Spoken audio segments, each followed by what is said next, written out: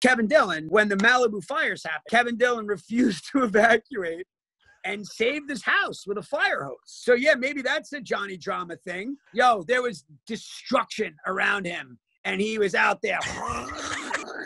You guys have to talk sense in him to get out of there? Well, I knew, first of all, it was such an intense time. And if you don't live in California, I don't really think you can fully appreciate, you know, these people, their dream homes, and they're fucking burning down to the ground. It was pretty terrible. I heard the evacuations. I texted him. I knew I would have bet my life he wasn't evacuating. And there he is, bro. He saved his house. He lives next door neighbors at Nick Nolte, who lost his house. I told Nick I tried to save Nolte's house. Like Kevin's a fucking man, bro.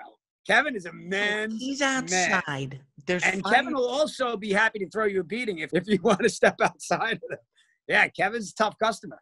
And he's outside in his backyard. Yeah, no, he had a hose.